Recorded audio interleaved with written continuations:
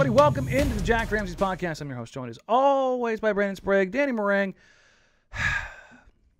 Sprague, it's a mailbag pod, but big butt here. Danny Marang-sized butt. You missed the game against the Boston Celtics. I did. You know what? I said I'm taking a night off for personal reasons. You picked a a load good management day. night. It was load management, and I picked a better thing to watch. I went to the Van Gogh experience, and I will tell you, it's $50 a person. It is well worth it. I would contemplate going to it again. Ooh, that good. I enjoyed it so much. Well, I love art, and Van Gogh's an interesting dude, and then you learn all this stuff about him and the way it's set up, the experience. It was great. And I also saw a stat yesterday early in the day, and it was something like where Boston ranks statistically defensively and then what they have been offensively. And I laughed and I said, oh, they're going to murder Portland because they're 18th offensively coming in. Every bad offense in this league feasts when they play the Portland Trailblazers. This is an awful matchup. So I had it wrong in last night's show. I said they hit 12 of their first 13. In fact, they hit 14 of their first 15. I thought they missed another one in there before they missed the second one. So my bad. They actually sucked more. We got Chauncey in the post game now in 2 games in a row. Where in game 1 it's not me, it's you, and then last night you don't have heart and it's not my job to coach that.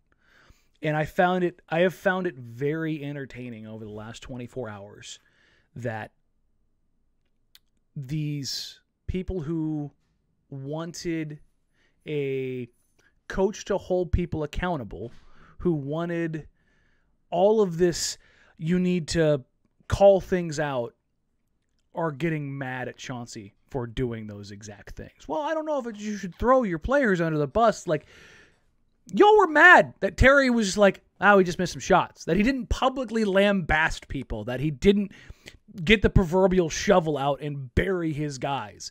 Well, now Chauncey's doing it. Mm-hmm. And now people are like, I don't know if you should do that with your starters. I don't know if you should do that with your players. And it's like, hey, guys, maybe we should have a real conversation about where the faults are actually falling right now. And it probably doesn't have a whole lot to do with the coaching. Well, some of it, for me, I have opinions on Chauncey. I don't know about strong, but I have feelings and thoughts on Chauncey Billups as a coach. That being said, I think it's a little telling in the sense of if you are sitting here with a lot of outrage or frustration towards Chauncey, I kind of am wondering how much you've been lying or fooling yourself because we've told you this is a roster problem for over a year. So the fact that this roster, which came back despite everybody thinking it wasn't, including the GM, by the way, who even in that weird postseason presser, former general manager, he was very non-committal on CJ in that thing. He didn't talk about trading CJ, but he also didn't talk about not trading CJ. And I think it led a lot of people to think he might make a move. Well, he didn't. And so I think a lot of people looking at just Chauncey here, let's just call it what it is. Like, this is also a huge, vast majority product of what the roster has been. And with that, it is a mailbag podcast, Senor Sprague.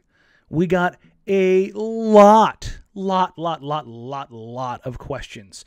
And I'm just going to go through these in order, just because there's so many, and grab as many as we can, and we'll go as rapid fire as we can, not rapid firely. Good rapidly Lord. Firely. I'm broken. The settings on me are not right. That's okay. It's your boy Ben Cotterill. Does it matter now who you get back for CJ, given the nature of the desperation of the situations right now? And I think this has been a question that's been ongoing for years. Of does it, like, getting value in return? Has it reached the point for you where they need to make a move for the sake of making a move? Like, regardless, it just needs to happen. Well, here's the good thing. I think despite what CJ's been, what the team has been, I still think there's a floor to this where you're never going to get below certain talent coming back. Yeah.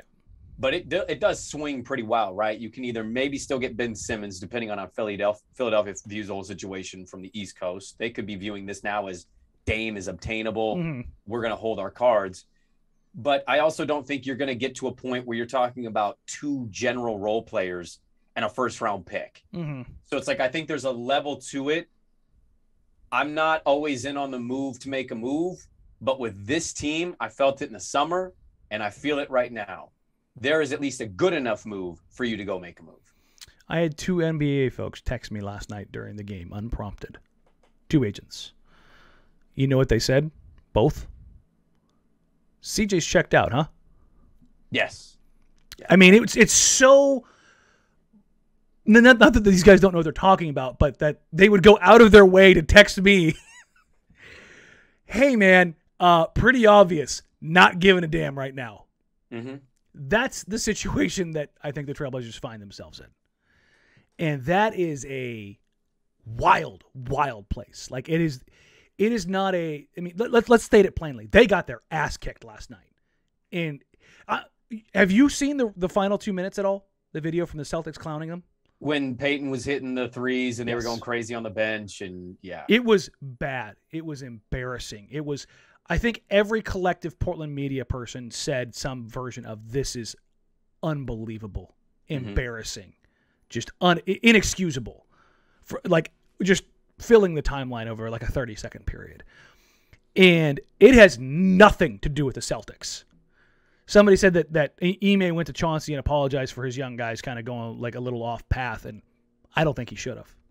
I don't think you do either. I think if you're riding that wave, that's on Portland, man. Portland should have stopped that shit a long time ago in the game. I'm not one for the unwritten rules. There's a lot of circumstances that maybe are questionable, but like take example, the Paul George dunk in the playoffs.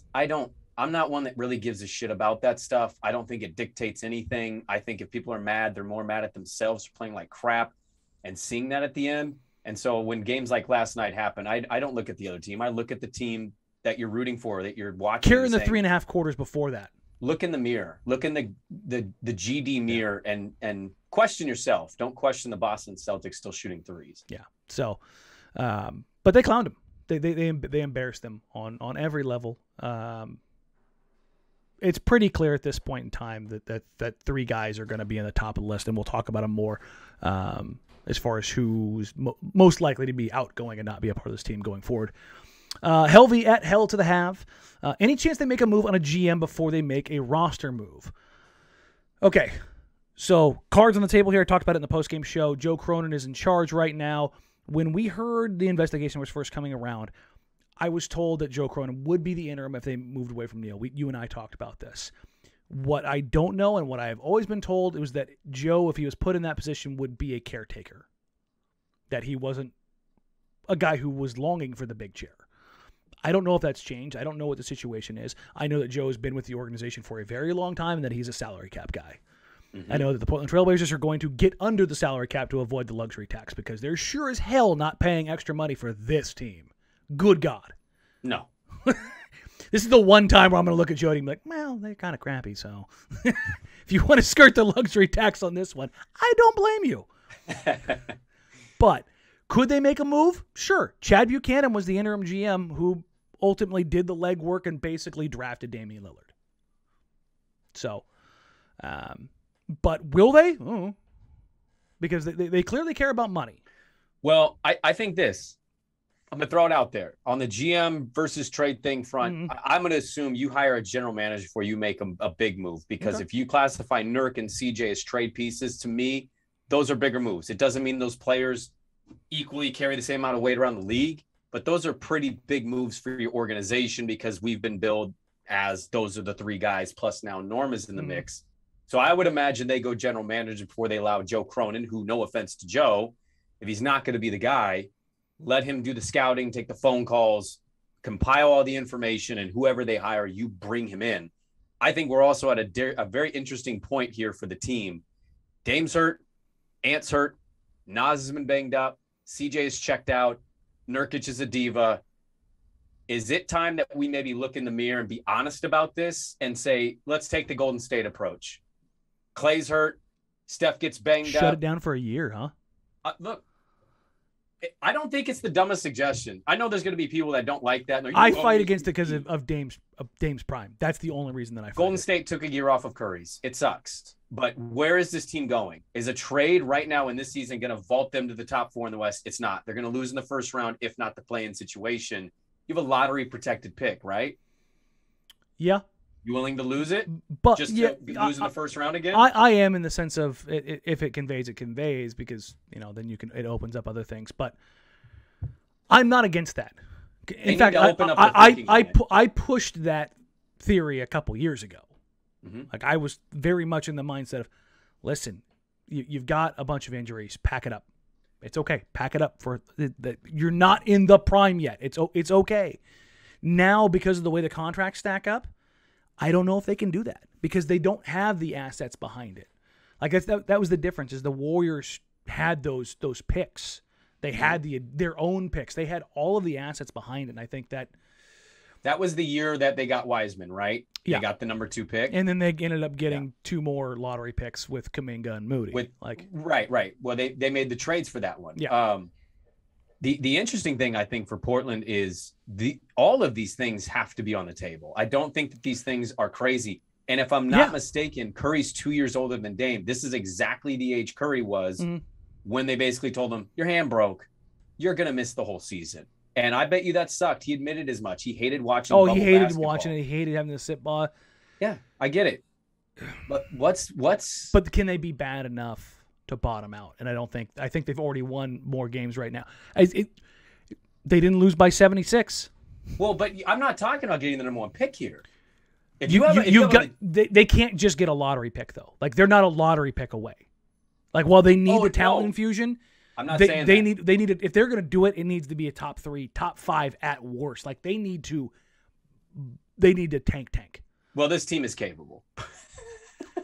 I want to agree with you, but just because they have actual NBA players, I think they're above that tier. Like, the Pistons are bad. Pistons are there. The Rockets are there. The Thunder are going to be there. The Magic.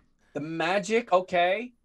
Like, then you start to kind of go, could they suck enough? The Kings, who have beat the Blazers twice.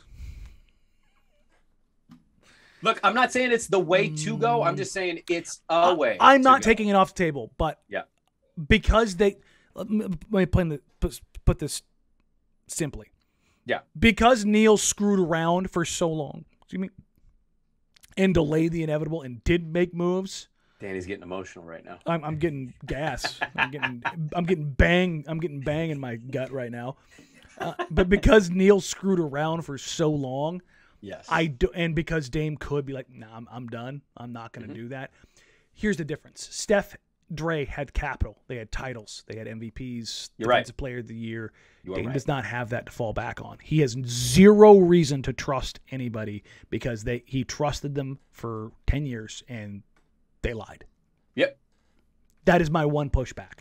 Also, that's the thing. We know Dame. And look, I'm playing counter to what I just said. And he's loyal as hell, but he's got to be sitting there after 10 years and go, nah, not this time. Yeah, right. Yeah, you want me to sit out and we're going to bottom out and that's the best thing for us. Do you really know what the best thing for us is? Because you've been telling me for a decade you do, and I'm not seeing any evidence of it. I totally get it. It's probably not happening. The dude's too much of a competitor. But is it on the table? Yes. I think every card should be on the table at this point. This is a definite mark in the road for the franchise. This team is not above any suggestion whatsoever. I can disagree with a lot of opinions. That doesn't mean they're above those opinions. Everything should be on the table. I completely agree. This from B Wild at Brendan Dub. Has CJ's lack of performance so far this season all but shot down a chance to trade him for Ben Simmons? You and I kind of discussed this. I think if it's CJ in 3 first, you kind of know what you get from CJ. And here's why I say this. Simmons was untouchable a month before the playoffs. Now he's on the market. Like, it's a change of scenery can do wonders for a player. That's all I'll say. And that goes for both sides. I think if CJ's entirely checked out right now, if all of a sudden he's in a role where he's the primary ball handler with the 76ers playing pick and roll with Joel Embiid, probably re-energizes him. Mm-hmm. So I think his value thing is interesting. I don't think it's changed in that way. Like, I think it's in the same box. Daryl's too much. Daryl's been in the game too long. I think if you watch basketball, you see this from time to time. Guys who the road is end with their team, and you can kind of get the vibe, the energy, and then they go to a new place and they're rejuvenated. Yeah. And I think we're talking about 2 players. Chris Paul. Incidentally, Chris Paul is one of them, but two players coincidentally who are in the exact same situation. Ben Simmons is not even playing, and CJ McCollum looks like he's not even playing. He's imitating somebody who's not even playing. So you could look at that and say we offer some first round picks. Yeah, I could still see Philly taking it, but Philly would probably be a little more nervous about what CJ they're getting back. I assume they get a good CJ McCollum back. I do too. I don't think his performance, as bad as it has been indicative of his trade value plummeting. It's not like, daily stocks. Oh, he had a 30-point game, his stock's up. He had a 15-point game, his stock's down. Like, over 82 games, CJ McCollum has shown who CJ McCollum is throughout his first 9 years in the league. This from Clinton at AJC Guitar. What signs will we be looking for that we are heading for a quote-unquote blow-up from the tension in this situation? Nurk seems pretty tense, a few others. It seems like the team doesn't have the same goal or something. Huh, Brandon? It's almost like a team full of guys that were been together for a really long time at one end, a bunch of new guys, and then you scatter some guys who are in contract years is a bad mix. Not great. Who saw this coming? Anybody that didn't have a close relationship with Neil. You have two starters in your sixth man in contract years. I mean, I think it's fair. He's gone. We're pointing out the obvious. This was an embarrassing build of a roster. Yeah. This dude completely lost touch. I think by year 3 or 4 of his run, you could kind of see that this dude was not going to make the necessary move, nor was he going to make a move that really moved the needle, because he kept selling us on, well, we got Al-Farouq Aminu now, and we're going to put him they profile as the 4th best net rating. Yeah, I mean, he drafted Zach Collins. Team. I mean, it's just that's the thing is, I said when he got fired, enjoy this, don't look, but now we can look a little bit, right? Because they just got raced by Boston by 30. Back-to-back wins, by the way, of losing by 30 points at home. Just not bad. I mean, they realistically they could have lost by 50 last night. Based on what I saw numbers-wise, I would agree. Like Boston kind of went cold and sloppy for a little while, and Portland hit a few shots, and it was bad. But as far as like the situation blowing up, I said this on Twitter. I kind of hope there was a fight in the locker room. I don't think that this team's capable of I think they've. I don't think they care enough. Cares. Yes. Yeah, they don't. And look, I'm not even throwing names to blame anybody, but I think even a guy like Larry Nance, we talked about his role in this team, and that's what I don't even think he cares right now. He's looking around the room going, why would I even care? These dudes don't want to fight. What am I going to fight them for? Yeah. And I think that's this paycheck and that's get the hell out of here. A bigger problem. And that's why wholesale changes need to happen. This is, we got to give credit to Gundy and Hiken on this. 2018 Cavs vibes. It's spot on. 2015-16 Chicago Bulls. Like it's run its course. It's got to go. You just blow it up from the inside, take what you can, and then see what happens. Hodgepodge at Amar Greenberg asks, given how rough things have looked lately, what would constitute a salvage season? Couple moves and a competitive first-round exit almost seems like the ceiling at this point. Ouch. If you fundamentally change the roster, and I mean trade CJ, likely trade Nurk for high-end, high-talent pieces like a Ben Simmons and a Miles Turner or Mo Bamba or Thomas Bryant, like fundamentally change how the team operates, and things don't go well, but you're like, oh yeah, no, you can see like real signs because they just shot themselves in the foot for an entire month in December. I'm not going to rail against it unless it just looks like complete ass. And then I'm going to go, maybe you got to blow it up.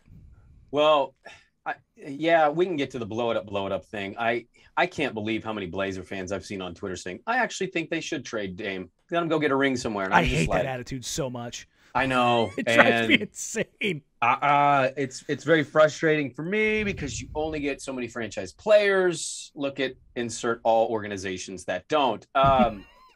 Looks down south to the Kings. Salvage the season is interesting. To me, this is not about wins, losses, playoff appearances whatsoever. No. If you're going to salvage the season, you're going to make good trade. Yes. You're basically setting up for next year. Yes, that is what you're doing. If you make the playoffs, cool. You're going to get your ass kicked. If you make the playing game, cool. Whatever. I don't really care all that much. This season, to me, in general, is basically dead from a win-loss perspective. Mm-hmm. I'm more looking at how guys develop, what Dame looks like when he comes back, And what are you doing with your trade pieces? If you make those necessary moves, maybe they could get into the playoffs, feel good. Maybe about get what an they're upset. building. Maybe get an upset. That's going a bit far, but maybe they do. But that's what I'm saying. Like, kind of sucks. If all of a sudden you got more top end talent on your team, and it's a little bit of a wonky ride trying to integrate Ben, who hasn't played in a couple months, to get them on the same page with what Chauncey is trying to do. Yep. To get a bunch of guys who aren't familiar with each other playing together in cohesive basketball. It's going to be a chonky, weird fit. But talent-wise, you have raised the ceiling. Fit-wise, you have raised the ceiling. Even if it doesn't fit perfectly because they aren't on the same page yet, overwhelming talent typically wins out. Yeah. And that's where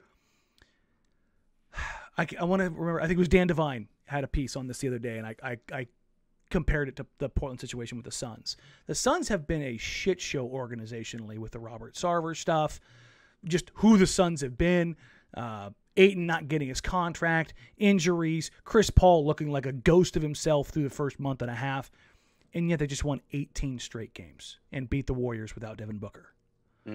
Because they have overwhelming talent. The Blazers do not have overwhelming talent. And that is the difference. But if you added a Ben Simmons to this team, then you might have overwhelming talent. Yeah. And then you can start having discussions about what a successful season could look like, or a salvage season. Yeah, I think mine is, because I think if we play that game, I'm with you here, but if you play that game too closely, then you get disappointed. And for me, this team losing in the first round isn't going to disappoint me. No. It's more about building for 2023. I'm saying you could, like, your mindset could be like, if they got into the playoffs. It's not inconceivable. I'm with you there. No, and that's such a radical shift from where we are right now, because right now they look like they're missing the playoffs. Right, they're on that track. They're gonna probably lose Clippers tomorrow. CJ's banged up. They already released Nas is questionable. Ant Dame obviously going to be out. Like, this isn't going well. They're already 2 games below 500.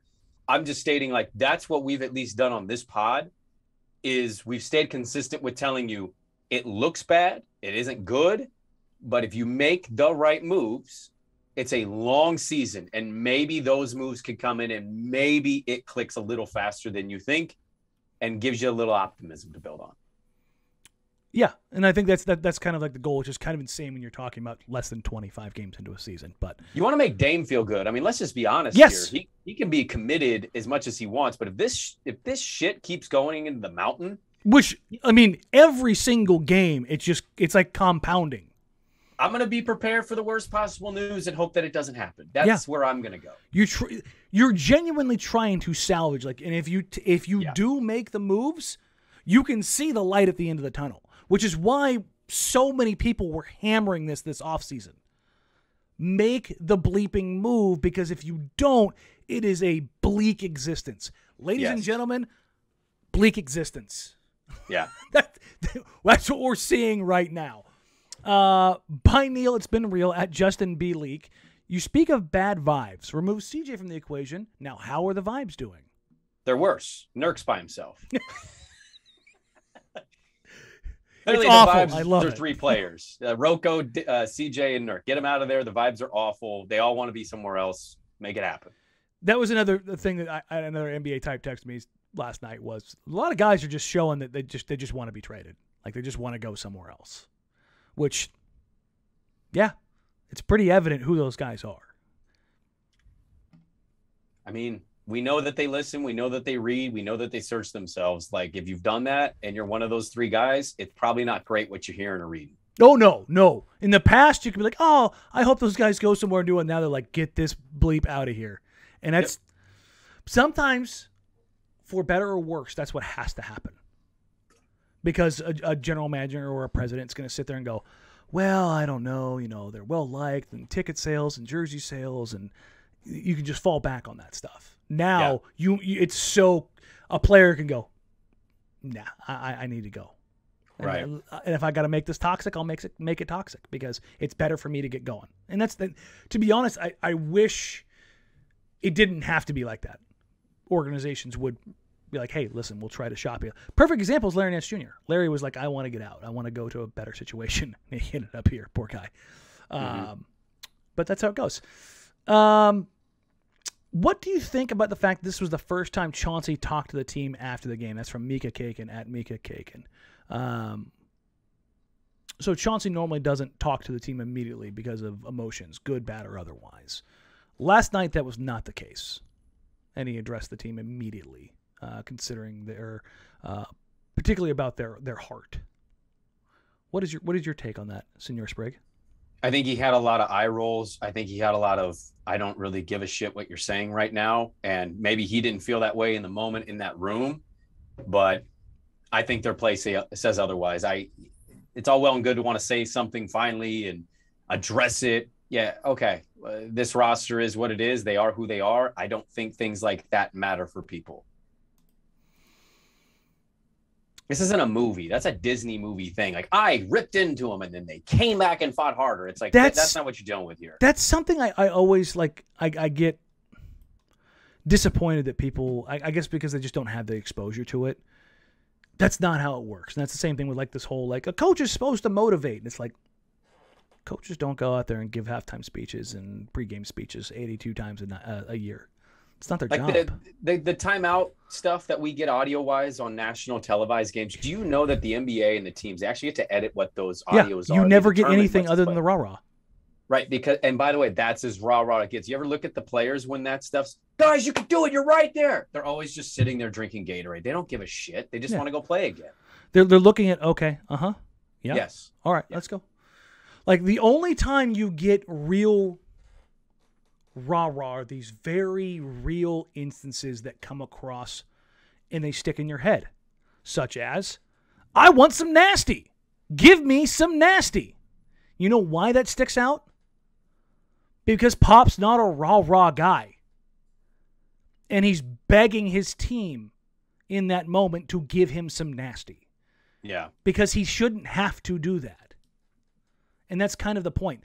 It's hilarious that we all have to kind of go point out Tristan Thompson basically saying the same thing the other night, which is, it's not a coach's job to motivate us. We are professionals. We don't need that shit. Mm-hmm. And when he said that, I was like, thank you. Thank you, God. Because that's the reality. These the assistant coaches, player personnel guys, those guys might rah-rah their group of guys. The big man coach or the player development coach may pull his young guard or young big man aside and go, hey, I need you to give him, fingers to the chest during a timeout. That kind of development for a guy who's 19, 20, 21 years old. 31-year-old Damian Lillard, a coach is not going up to Damian Lillard with knife hands and saying, I need you to lead these guys. Right. That's not what happens. It's just, I get it. People want to believe in that because you want to have that, like, that Disney moment, but that's not how this goes, right? So I think tough thing for a lot of people, and I'll put myself in this camp. I don't know. I know how bad the roster is. I have been Mr. You can't really tell who's a great coach when there's only so many pieces on a not so good team, right? Like Popovich is a prime example. He wins 5 titles. Dude, he can't win post Kawhi. That doesn't mean he lost the idea of what basketball is by any stretch. But I don't blame people for also looking at Chauncey and not feeling great. Again, might not be the easiest thing to draw. 100%. Well, Kevin O'Connor made the video and it basically just highlighted everything we've been seeing and talking about. But, he got a good amount of shares on social media. And I thought it was interesting that he was basically talking about how, well, the schemes are different, but they're not executing. And Haralabob Voulgaris, who worked in the NBA and bets on the NBA, said, how am I to believe that we have true good schemes here? This team has gotten worse. It's the same roster. Now, I think it's a carryover effect more than anything, but I still think it's fair to point at and go, what is Chauncey great at?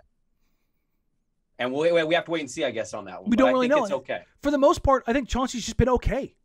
And that's the thing is, I think Terry was just okay. I think I'm going to push back. I think Terry was better than him. Well, here's the difference. Terry knew what he had, and he played into it, and we would get pissed, but he had to play into it to have a chance. Chauncey is like... He's still very much in his box, right? He's just right. Boom. He's in a player box. Yes. Why can't you do this?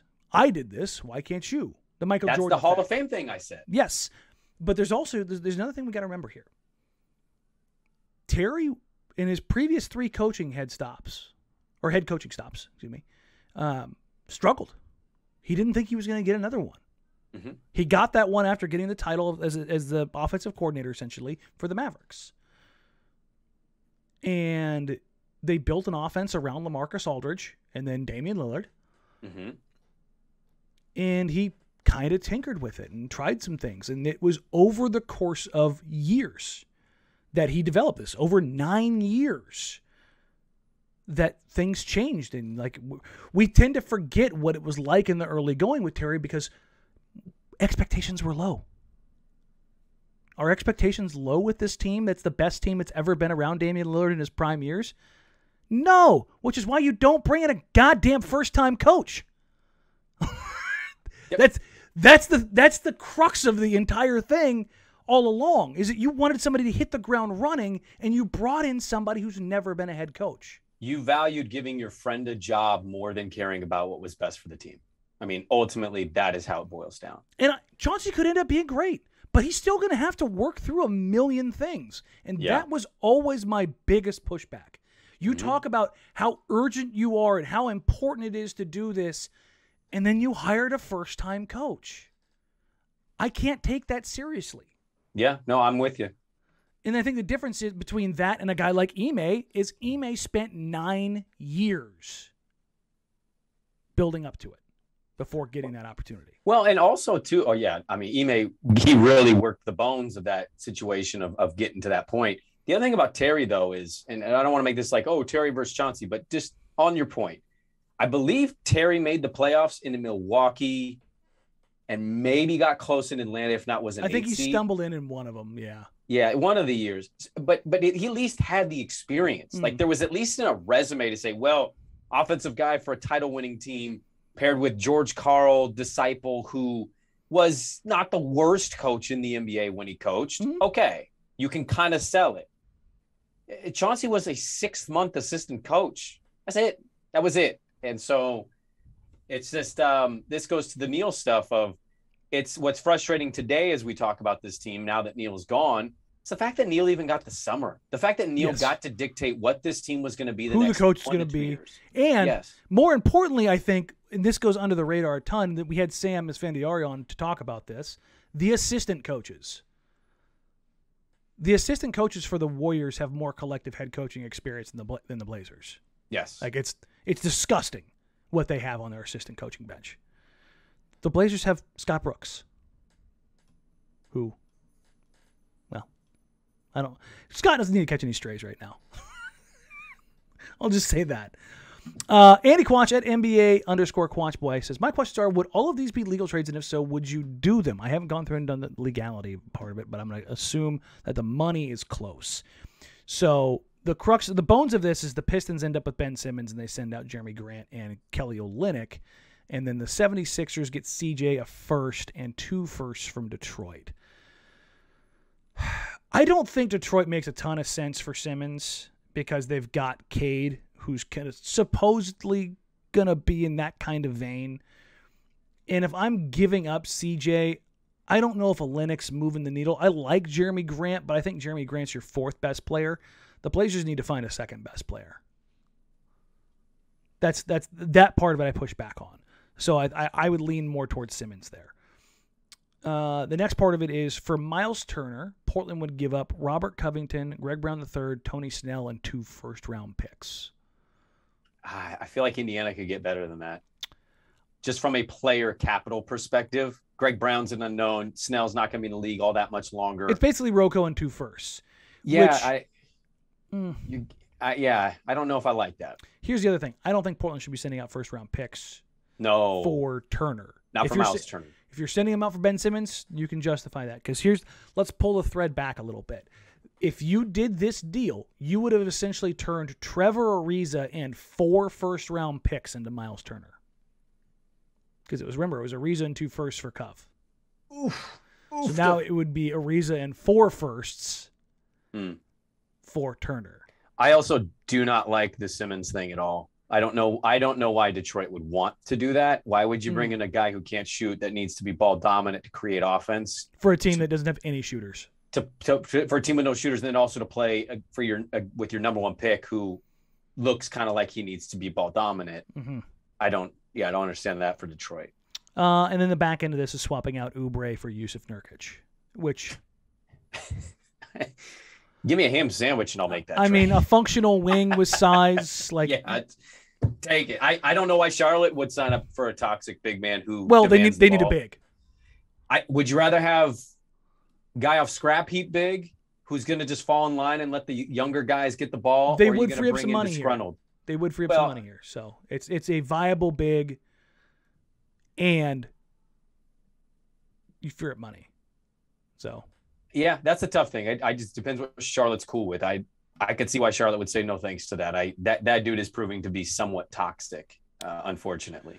Yeah, but I think again with markets like Charlotte, beggars can't be choosers.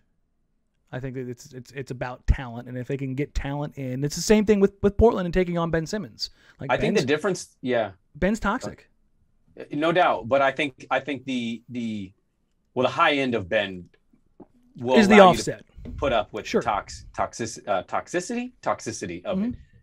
The Charlotte thing's interesting because I'm with you. Generally, they're a Portland-like team, but you've got some nice young pieces that I wouldn't be the most surprised if Charlotte kind of became a low-down little landing spot for some decent players. Sure, I mean, there's worse places to be in the NBA. Right. Like, would you rather be in OKC or would you rather be in Charlotte? Like, I'd rather be North Carolina's pretty dope. Any city in the NBA than Oklahoma City. I'm with you there. I don't awful. Like Minneapolis is miserable in the winter, but so is OKC. So it's like Minneapolis has good food, good beer. They've got football. They've got a city that gives a shit. Like Oklahoma City cares, the fans do, but beyond that, it's also Oklahoma. So if you've been there, you understand it. All right, Varun Bose, shout out Varun.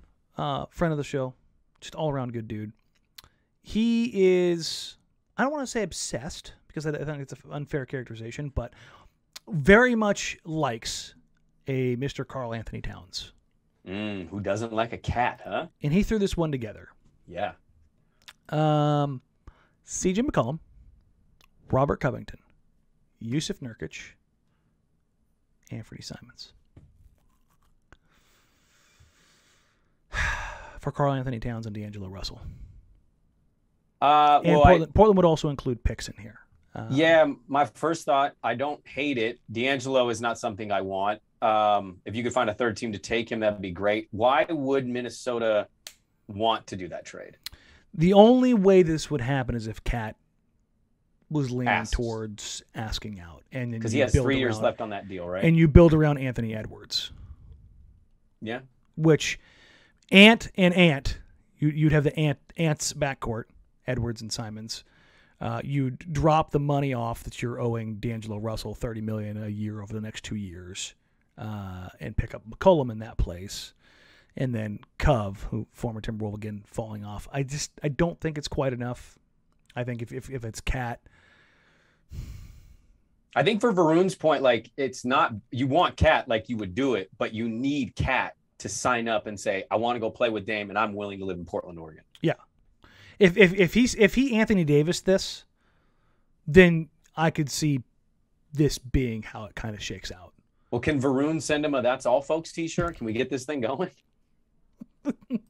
Because I would get so much energy and excitement from knowing Dame gets to play with Karl Anthony Towns.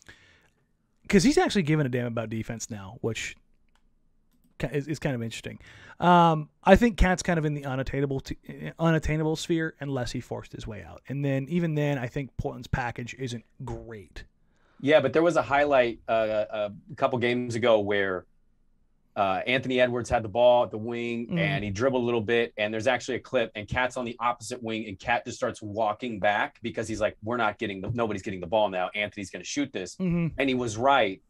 They've slipped. They had a nice start to their season. They've slipped. Oh, they slipped down and win-loss. Their defensive metric is still decent, but at some point you do have to kind of wonder, I think, from Portland or many other teams, obviously, because they'd want him. At what point is he going to say, all right, it's not happening, and this feels like it's shifting towards Anthony's team, and I'm I feel like I'm going to KG valuable. myself out of here. Yeah. Actually, kind of a LaMarcus situation, to be honest. Yeah. Okay. Blazers Burner, at Blazer Burner, who would be your dream running mate for Dame? Attainable or not, just who in the league would complement Dame the best? I'll let you take this one first. Any player in the NBA? Mm-hmm. Giannis. Damn it. The 2-time NBA MVP, Defensive Player of the Year. Most terrifying roll man in the league with Damian Lillard in a pick and roll. 7 feet with like a 7'7" wingspan, can take 3 dribbles the full length of a court. Great screen setter and roller, good passer, good vision, starting to shoot a little better. Like, yeah, I'd take that. The list for me is Giannis, healthy Zion, and Jokic. Zion.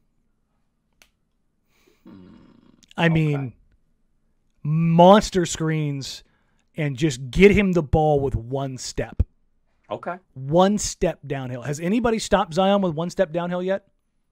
Only injuries and cholesterol. Yeah, that's it. That is it. Yeah. So, and then Jokic.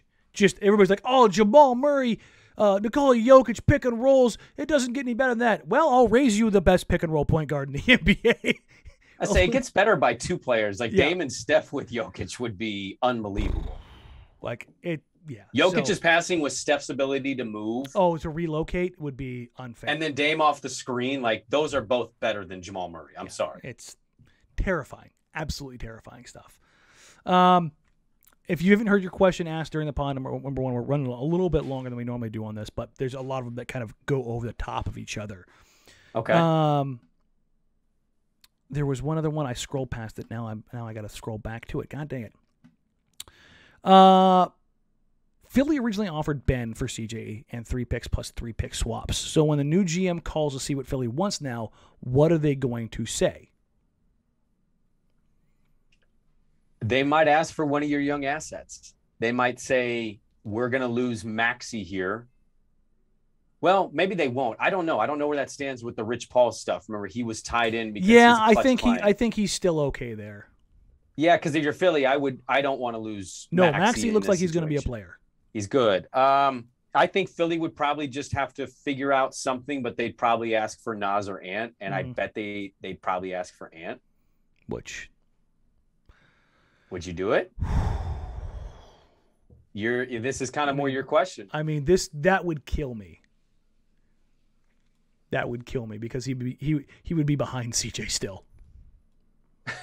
I didn't even think about that. That would kill me. Like, if he's going to go somewhere, I want him to have opportunity.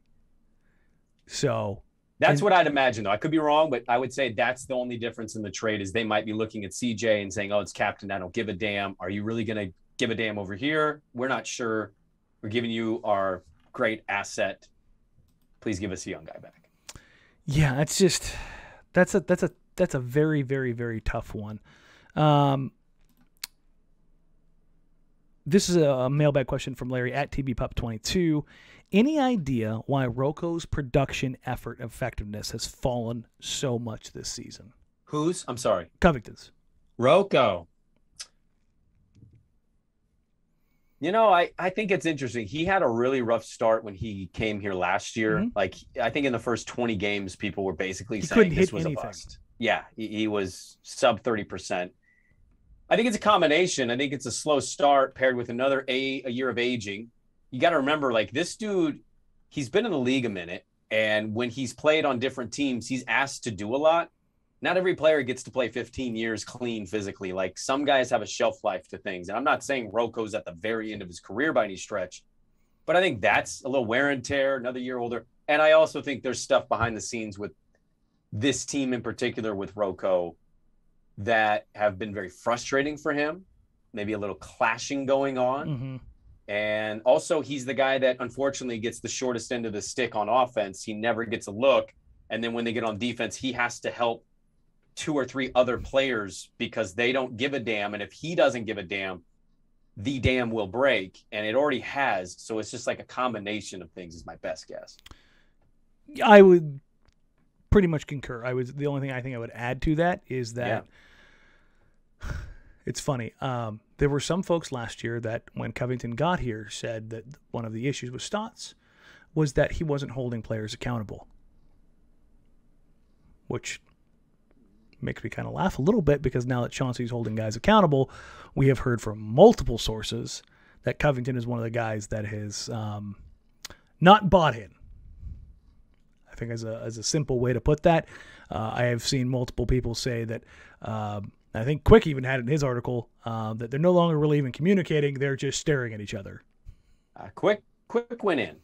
So it's no longer a secret of any sorts. Brent and I kind of danced around it because, again, we're not reporters. We're not talking about that stuff. But there have been rumblings for a month at least.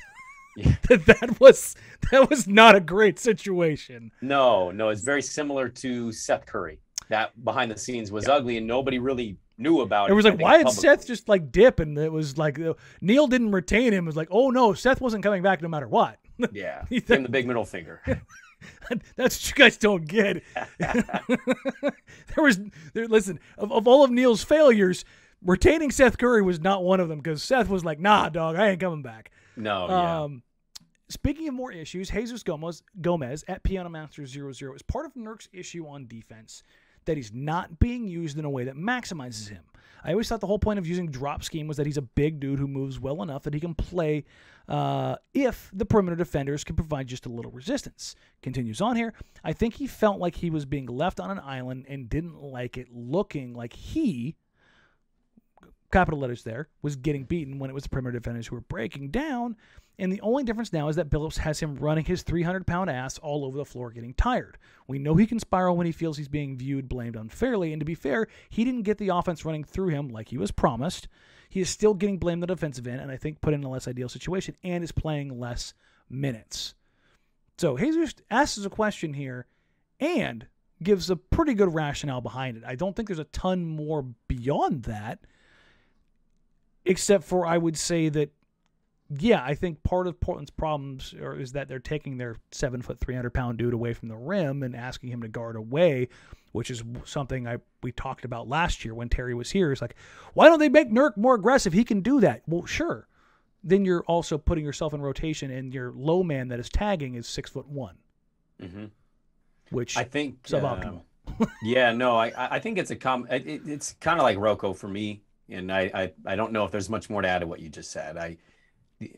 What you did with Rocco, the one more thing I would add, the one caveat onto that is I think it's clearly a guy that may feel like he was a little misled of what his role with this team and this regime would be.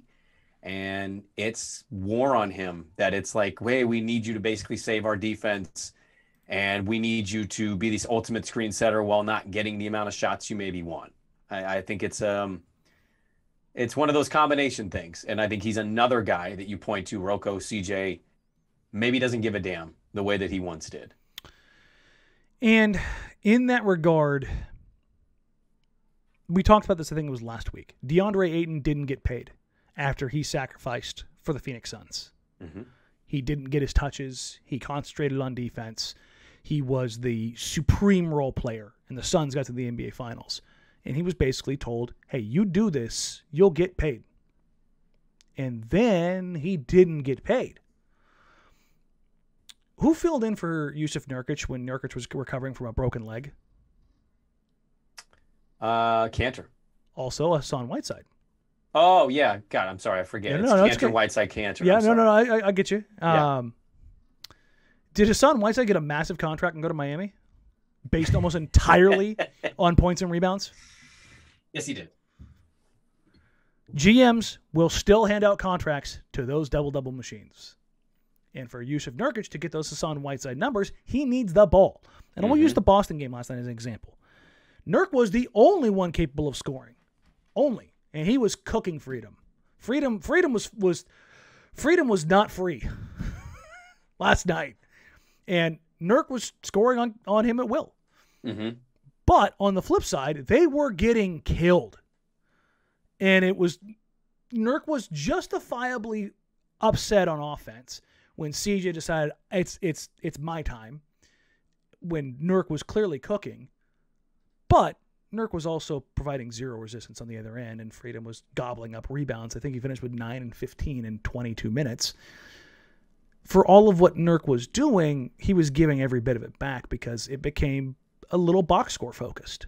Yeah. And I don't necessarily blame him or anybody, because the business part of the NBA is nasty.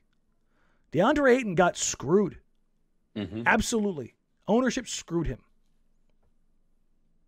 So if you're Nurk, you got to be a little bit selfish in these instances, and that is the difficult path to walk. Yeah, I think I'm you're not wrong on Ayton. I think the one thing to remember though is the dude's going to get paid. Somebody will, hopefully. Somebody's going. But yeah, like, he doesn't have the extension. Let's say he goes out. He doesn't. Let's say he Nurks his leg. He doesn't have that extension. I still think he gets a good payday. I do too. And your point is right. He should have gotten the payday. Especially after what he did. Yeah. We'll wrap on this one because you and I, it's kind of funny. You and I talked about this before the podcast. It's kind of a framing. This is from B-Ball at Pam Sears. What's the most realistic Rocco trade? This one's tough. I don't know, because I'm imagining you're probably packaging him. But if you're going solo, I got nothing. Maybe you got something because you may dive into this stuff a little more. I don't know what you get solo with Rocco. You have to package him, right? I would think so. That, or you're trying to gather more assets to add to a package of Jusuf Nurkic or CJ McCollum. Sure. And I think Kevin Pelton had this last week, and this is what kind of triggered that whole like big trade package that I did, was that you would trade Covington to Sacramento for Marvin Bagley in a first as a means to take a flyer on a guy who's big, strong, long, athletic, a draft lottery redraft guy, hilariously a Neil Olshey special, but also recoup a first-round pick. Yeah. And so, like, I think those are the kind of things that you're looking at of, like, what are you going to try and do? Because I don't think straight across, like, you can send Covington to two different teams. You can send him to a young team for assets that you add into another trade, and they just either buy him out or let him ride out the season and becomes an unrestricted free agent and they get cap relief. Right. Or you're sending him to a veteran team who's trying to make a big-time run, and then you're taking a different kind of asset pool. Mm-hmm. Then you're taking like picks and young players. With the other team, you're maybe swapping out some veterans. Like they kind of work as a middleman, swapping between teams to try to find fits. Like look at OKC as they've recycled guys through there, and Chris Paul and Al Horford, and gain more picks and flip them here. And I think you're looking at those kind of situations when you're talking about Robert Covington, because there's teams out there that would love to have him. There's no doubt in my mind. If he went to a place where he felt like he was utilized better, or just in a different place, I would assume and believe that he would look a lot better. Yeah. So I think those are the opportunities that you're looking at. As far as an exact trade, right now it's too early to know, because I don't know who the GM is going to be pulling that trigger. Previously with Neil Olshey, pretty easy to identify those things. So you said 2 weeks, you think, when they announce this, right? Yeah, I think 2 weeks. It's either going to be 2 weeks or it's going to be the end of the season. I think it's going to happen at like an immediate, or Joe Cronin's going to ride this thing out until the end of the year. So Joe's got to have, I mean, he'll be empowered. It'll be Joe the end of the year. Joe has to make a move. Yes. Either way, moves are going to be made. I would not be surprised if between December 15th and Christmas that a big-time move is made with a starter.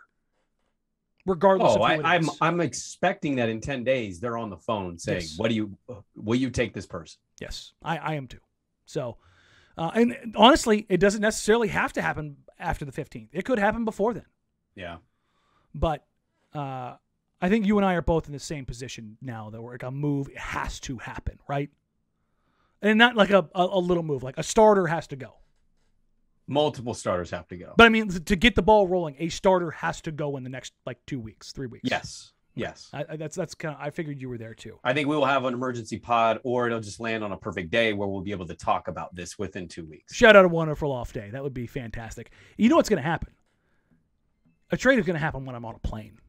Oh, that's exactly what's going to happen. And I'm going to go, well, I don't run the YouTube account. You know, see, I've got a problem solved for this. I've got a remote login now, so I will be able to access the desktop from Hawaii. I went and got a remote. Yeah, but you're gonna land and you're like, well, I gotta go to town. Then you're really gonna tell your wife, we're in Hawaii. I'm gonna go do an emergency blazer podcast. You're like, well, the beach is so beautiful. We're gonna catch a sunset. And you're like, let's do it tomorrow, Brandon. I'm gonna go. Absolutely. I think that's the good call. Speaking of good people calls, are gonna tune into us, Danny. We have a lot of support. We've enjoyed this community. Look at that! Look at that! You're like a professional teeing me up here, Brandon. I don't know if you know this, but I flipped the switch the other day. Memberships for the Jacked Ramsays podcast are active, and people actually took them. Let's go. They've used awesome. them. Yes. I continue to be completely and totally, wildly overwhelmed by the support. Let me see. Yeah. I'll share this with you, Brandon, after we get off because you'll be blown away. Okay. Memberships are active. The first watch party, unfortunately, it is not going to work with the Warriors, with Sam. So, but we will do our own.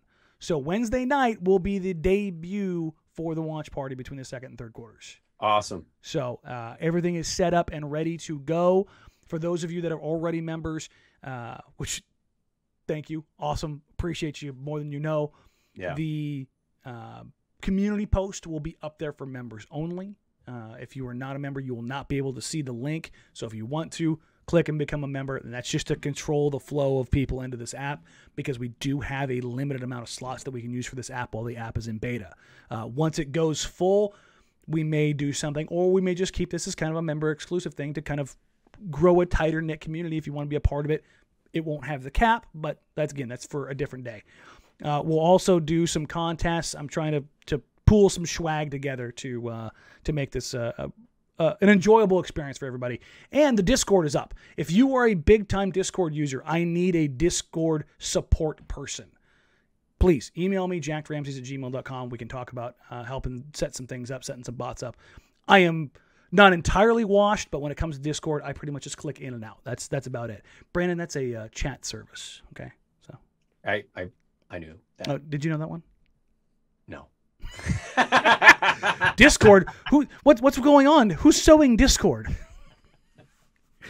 But again, thank you all for all of the questions. If you didn't hear yours answered, we will try to get as many as we can into the next one. There was a ton. I think there was about 70 questions on this one. So thank you. If we get the opportunity for another trades, I'll probably end up taking stuff in a bunch of these in the live show on Thursday. That's a good idea. I think we need to start doing that on Mailbag, the ones we don't get to, because we value all of them. Yes. Yeah. It's just we run like we're an hour right now. So thank you all so very much for all of your questions. Neil Olshey has been removed from his job. And when you talked, Brandon, you talked about joy. Mm-hmm. The game sucked against the Celtics. It was unwatchable at times. But you know what? At the end of the game, at the end of the night, when I did the post-game show, you know what I didn't feel? Anger. Yep. Because that hope is still there, like for real change. Yeah. And I thought it was there this summer. I did. I was like, man, there could be real change. I could finally do it. I am holding on to that hope right now. And I think it will sustain me through probably into the new year. Well, I'm going to let it sustain me going into next summer. Like, I'm going to take it that far because here's the thing.